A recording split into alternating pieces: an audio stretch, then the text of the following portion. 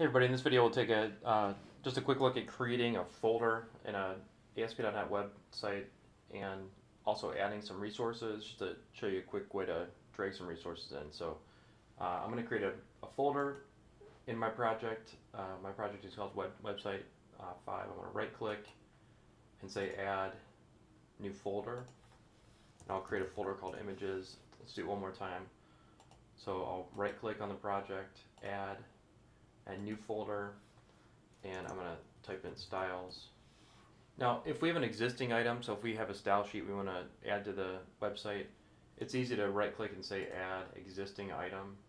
But another quick way to do it is I've got the files here on my computer. I'm just going to drag it in. So here's an image file. I'm going to drag it into the image folder. And I've got a style sheet file, and I'm going to drag that into the styles folder. So that's an easy way to import existing items and create new folders. Thanks.